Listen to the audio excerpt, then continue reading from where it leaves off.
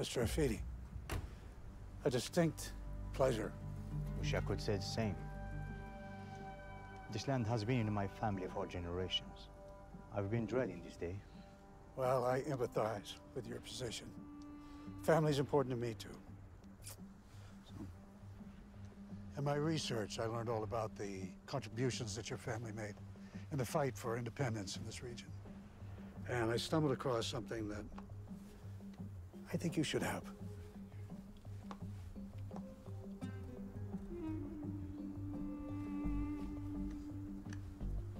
This was my grandfather's. Yes. And I believe he used that to purchase this land, did he not? He was forced to use many rare coins in his collection to fund the revolution. I've been trying to recover them, but I thought this one was last forever.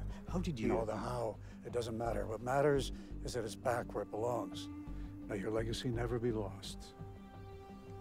This coin is worth a fortune. Perhaps I'll use it to start a new chapter in the Hafidi family history books. Well, shall we make this official? Okay. My people in New York, they are prepping the wire transfer so that our transaction may be completely invisible.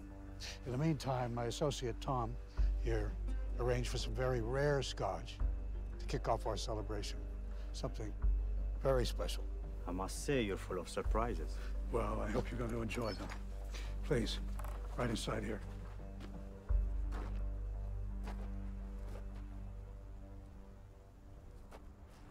Smile while you still can, Tommy.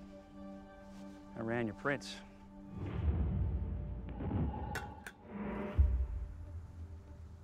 Is that supposed to concern me? I was a little disappointed when they actually came back as Thomas Jakeman. But records can be manipulated, right? So I decided that I would check into your personal connections. At least try to. You know what I found really interesting? That the few friends and relatives that you actually seem to have are all dead. Tom. The dead best friend. The dead family. It's quite the sob story. Thank God for that PTSD support group, huh? Yeah, that's right. I tracked down the moderator in Sydney, and he remembers Tom Jakeman. And he remembers you. Whoever you are, I got you, you son of a bitch. You know that I'm almost going to be sad to tell Crawford when this is over. Because I'm really enjoying watching that smug smile of yours fall off your face. I don't know what you I'll tell you what I think.